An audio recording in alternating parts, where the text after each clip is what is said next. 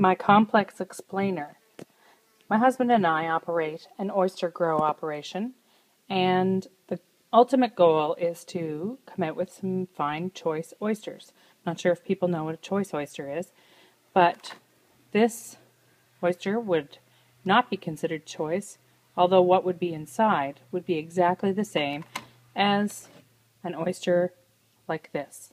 Consider it at a larger size, but nice and round and fairly thick.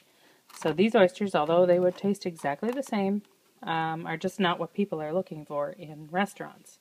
So what we try to do is operate our grow out system and grow oysters that will become nice, big, large choice oysters.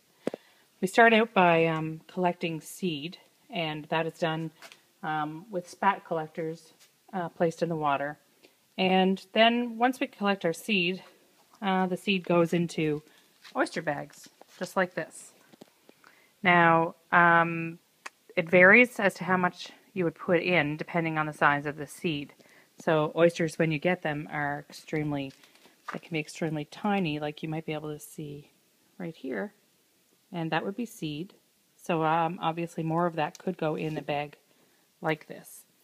Then to grow out these oysters, we place them in the water in cages. I'm going to take you and show you a cage quickly. And this is what the cage looks like. This one is not in the water right now. So the door opens and the cages go inside, or the bags go inside. There are 6 of them. And then on the end of these cages are tubes on the bottom, and there's a hole here. So in the summertime, you put the cover on this and air is inside, so the bag will float.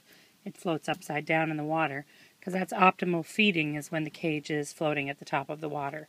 In the wintertime, you would put the cover on after you filled those plastic tubes with water, and you sink them to the bottom.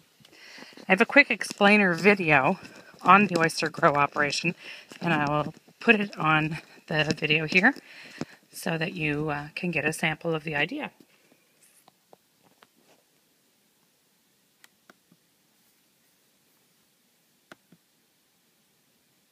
Of the oyster grow system optimizes conditions for continuous feeding and optimal growth. Since the Vexar bags inside the cages are held securely to prevent shaking and sliding, the distribution of the oysters inside the bags remain constant, contributing to a higher quality oyster.